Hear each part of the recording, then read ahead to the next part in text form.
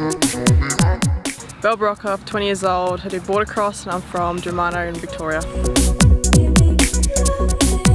picked up snowboarding when I was 10 years old, and then so I did a bit of GS and slalom mostly, and then I finally moved over to border cross.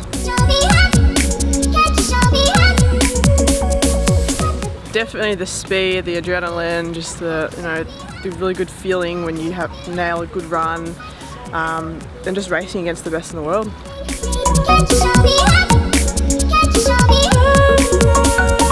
Mentally, I'm reading different books about other athletes going to the Olympics. I'm also talking to different athletes about their experiences.